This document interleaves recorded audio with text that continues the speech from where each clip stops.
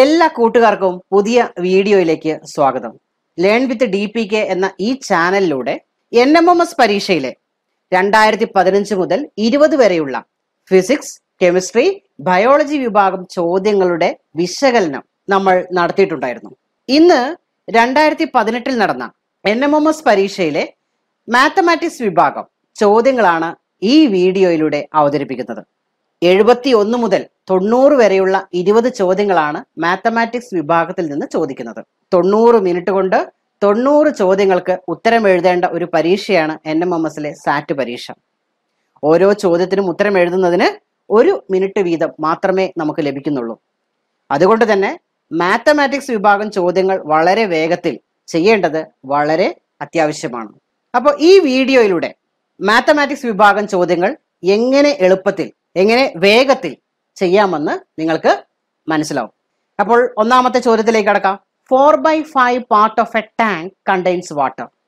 If 20 liters more is required to fill the tank, what is the capacity of the tank? ഒരു ടാങ്കിന്റെ 4/5 ഭാഗം വെള്ളമുണ്ട്. ഈ tank നിറയാൻ 20 ലിറ്റർ വെള്ളം കൂടി വേണമെങ്കിൽ ടാങ്കിന്റെ ശേഷി എന്താണ്?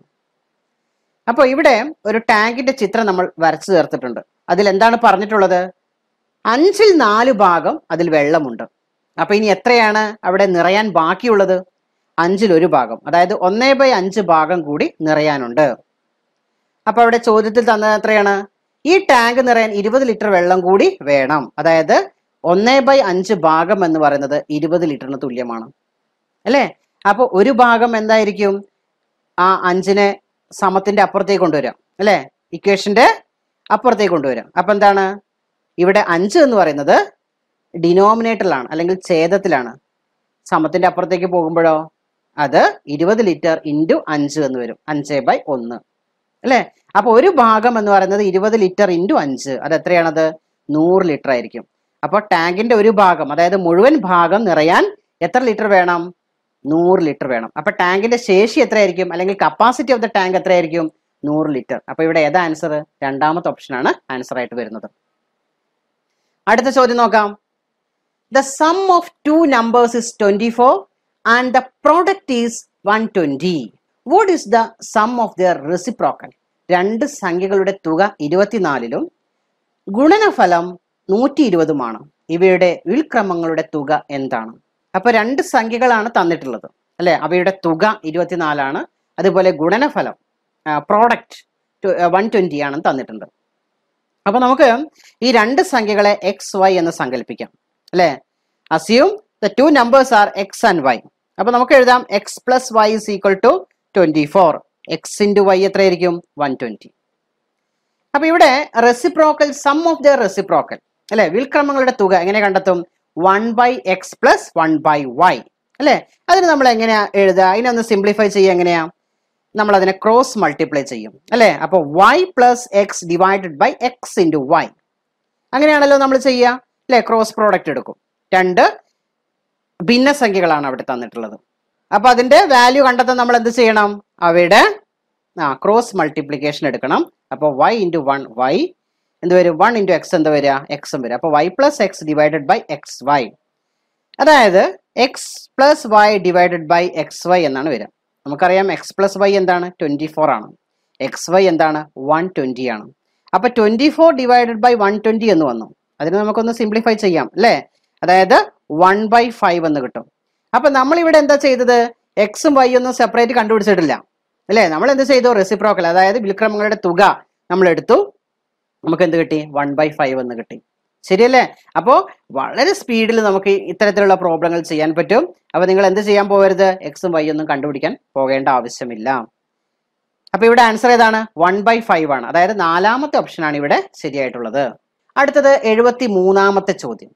The average of 3 numbers is 66. The first number is 2 times the second number and 3 times the third number. What is the first number? 3 സംഖ്യകളുടെ ശരാശരി 66 ആണ്. ആദ്യ സംഖ്യ രണ്ടാമത്തെ സംഖ്യയുടെ 2 മടങ്ങും മൂന്നാമത്തെ സംഖ്യയുടെ 3 മടങ്ങുമാണ്. എന്നാൽ ആദ്യ സംഖ്യ എന്താണ്? അപ്പൊ ഇവിടെ നമ്മൾ ആദ്യ സംഖ്യ അല്ലെങ്കിൽ ഫസ്റ്റ് നമ്പർ എന്ന് പറയുന്നത് X ആണെന്ന് അസ്യൂം ചെയ്യുക, സങ്കല്പിക്കുക. രണ്ടാമത്തെ സംഖ്യ Y ആണ്, മൂന്നാമത്തെ സംഖ്യ Z ആണ്. അപ്പൊ നമ്മൾ ചോദ്യത്തിൽ പറഞ്ഞിട്ടുണ്ട് ആദ്യ സംഖ്യ എന്ന് പറഞ്ഞാൽ രണ്ടാമത്തെ സംഖ്യയുടെ 2 മടങ്ങാണ്. അതായത് X is equal to 2y. അങ്ങനെയാണെങ്കിൽ നമുക്ക് എങ്ങനെ എഴുതാം? y ഇസ് ഈക്വൽ ടു എന്ത് എഴുതാം? x/2 എന്ന് എഴുതാം. ശരിയല്ലേ? ഇനി x is equal to 3z ആണ്. അതായത് ഒന്നാമത്തെ സംഖ്യ അല്ലെങ്കിൽ ആദ്യ സംഖ്യ എന്ന് പറയുന്നത് മൂന്നാമത്തെ സംഖ്യയുടെ 3 മടങ്ങാണ്. അപ്പൊ x is equal to 3z, അതായത് z is equal to x/3. ഇനി എന്താ പറഞ്ഞിട്ടുള്ളത്? ഈ 3 സംഖ്യകളുടെ ശരാശരി ആവറേജ് എന്ന് പറയുന്നത് 66 ആണ്. അതായത് x plus Y plus z divided by 3 is equal to 66. Average എന്ന് പറഞ്ഞാൽ എന്തുകൊണ്ടാണ് ഡിവൈഡ് ചെയ്യേണ്ടത്? എത്ര നമ്പേഴ്സ് ഉണ്ട് ഇവിടെ? എത്ര നമ്പേഴ്സ് ഉള്ളത്? 3 നമ്പേഴ്സ് ഉണ്ട് അല്ലെ? ആ 3 നമ്പേഴ്സ് കൊണ്ട് നമ്മൾ 3 കൊണ്ട് ഡിവൈഡ് ചെയ്യാം. അപ്പൊ എന്താ കിട്ടുക? X plus Y plus Z divided by 3 is equal to 66. അപ്പൊ 3നെ ഇക്വേഷന്റെ അപ്പുറത്തേക്ക് കൊണ്ടുവരുമ്പോൾ എന്ത് വരും? 66 into 3 എന്ന് വരും. അപ്പൊ X plus Y plus Z is equal to 66 into 3. അതായത് X plus Y plus Z is equal to എന്താ വരിക? 198, 198 എന്ന് വരും. ശരിയാണല്ലോ? ഇനി വൈക്ക് നമുക്ക് സബ്സ്റ്റിറ്റ്യൂട്ട് ചെയ്യാം, അതുപോലെ സെഡിന് സബ്സ്റ്റിറ്റ്യൂട്ട് ചെയ്യാം. X plus x/2 plus x/3 is equal to 198 അല്ലേ? അപ്പൊ ഇവിടെ നമ്മൾ എന്താ ചെയ്യേണ്ടത്? ഇതിനൊന്ന് സിംപ്ലിഫൈ ചെയ്യേണ്ടതുണ്ട്. അപ്പൊ അതിന് വേണ്ടി നമുക്ക് LCM എടുക്കാം അല്ലെ? അപ്പൊ 2ഉം 3 ആണ് ഡിനോമിനേറ്ററിലുള്ളത് അല്ലെങ്കിൽ ഛേദത്തിലുള്ളത്. അതുകൊണ്ട് നമുക്ക് അതിന്റെ LCM ലസാഗു എടുക്കുന്ന സമയത്ത് എന്ത് വരും? 6 എന്ന് വരും. അപ്പൊ 6x plus 3x plus 2x അങ്ങനെയല്ലേ വരിക? 6 എന്ന് LCM വന്നു കഴിഞ്ഞാൽ അല്ലെ ഫസ്റ്റ് എന്തായിരിക്കും? 6x എന്ന് വരും. ഇവിടെ നമ്മൾ 2നെ എന്തുകൊണ്ട് മൾട്ടിപ്ലൈ ചെയ്തപ്പോഴാണ് 6 കിട്ടിയത്? 3 കൊണ്ട്. അതുകൊണ്ട് എക്സിനെയും എന്തുകൊണ്ട് മൾട്ടിപ്ലൈ ചെയ്യണം? 3 കൊണ്ട് മൾട്ടിപ്ലൈ ചെയ്യണം. അപ്പൊ എന്ത് വരും? 3x എന്ന് വരും. അതുപോലെ 3നെ എന്തുകൊണ്ട് മൾട്ടിപ്ലൈ ചെയ്തപ്പോഴാണ് 6 വന്നത്? 2 കൊണ്ട്. അതായത് എക്സിനെയും എന്തുകൊണ്ട് മൾട്ടിപ്ലൈ ചെയ്യണം? 2 കൊണ്ട് മൾട്ടിപ്ലൈ ചെയ്യണം അല്ലെ? അപ്പൊ 2x എന്ന് വരും. അപ്പോ 6x plus 3x plus 2x divided by 6 is equal to 198. ഇനി ആ 6നെ ഡിനോമിനേറ്ററിലുള്ള അല്ലെങ്കിൽ ഛേദത്തിലുള്ള 6നെ എങ്ങോട്ടേക്ക് കൊണ്ടുവരാം? ആ സമത്തിന്റെ അപ്പുറത്തേക്ക് കൊണ്ടുവരാം അല്ലെ? അപ്പൊ എന്താ വരിക? 6x plus 3x plus 2x is equal to 198 into 6. അപ്പൊ 11x is equal to 198 into 6 എന്ന് വരും. അപ്പൊ എക്സ് എത്ര കിട്ടുക? 198 ഇൻറ്റു 6 ഡിവൈഡഡ് ബൈ 11. അതായത് 198 ഡിവൈഡഡ് ബൈ 11 എന്ന് പറയുന്നത് എത്ര കിട്ടുക? 18 ആണ് കിട്ടുക, 18 ആണ് കിട്ടുക. അപ്പൊ 18 ഇൻറ്റു 6 എത്രയാ? 108. മനസ്സിലായോ? അപ്പൊ എക്സ് എന്ന സംഖ്യ, അതായത് ആദ്യ സംഖ്യ എന്താണ് എന്നാണ് ചോദിച്ചിട്ടുള്ളത്. അപ്പൊ എക്സ് എത്ര കിട്ടി? 108 എന്ന് കിട്ടി. അപ്പൊ ഇത് പരീക്ഷയ്ക്ക് ചോദിക്കുന്ന സമയത്ത് ഇങ്ങനെയൊന്നും എഴുതേണ്ട ആവശ്യമില്ല. പക്ഷെ നിങ്ങൾക്ക് മനസ്സിലാവുന്നതിന് വേണ്ടിയിട്ടാണ് ഇത്രയും സ്റ്റെപ്പുകളാക്കി എഴുതി നിങ്ങളെ മുന്നിൽ അവതരിപ്പിച്ചിട്ടുള്ളത്. അപ്പൊ നിങ്ങൾ പരീക്ഷയ്ക്ക് പോകുന്ന സമയത്ത് ഇതൊന്ന് ജസ്റ്റ് പ്രാക്ടീസ് ചെയ്യുക. പ്രാക്ടീസ് ചെയ്ത് കഴിഞ്ഞാൽ നിങ്ങൾക്ക് എന്ത് കിട്ടും? വളരെ പെട്ടെന്ന് ഇതിലേക്ക് ആൻസറിലേക്ക് എത്താൻ പറ്റും അല്ലെ? ചെറുതായിട്ടൊക്കെ എഴുതി വെച്ചാൽ മതി കേട്ടോ. എല്ലാ സ്റ്റെപ്പുകളും എഴുതണ്ട, കുറെയൊക്കെ മനസ്സിൽ കണക്ക് കൂട്ടിയിട്ട് നിങ്ങൾ ചെയ്യുക. വളരെ പെട്ടെന്ന് ചെയ്യാൻ പറ്റും. അടുത്ത ചോദ്യം, the simplified form of 1/2 plus 1/3 whole divided by 1 minus 1/2 into 1/3.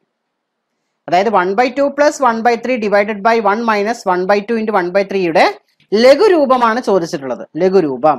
അപ്പൊ ഇവിടെ ഈ ഒരു പ്രോബ്ലം കണ്ട് നിങ്ങൾ പേടിക്കൊന്നും വേണ്ട. ഇത് വളരെ സിമ്പിൾ ആയിട്ട് നമുക്ക് ചെയ്യാവുന്നതേ ഉള്ളൂ അല്ലെ?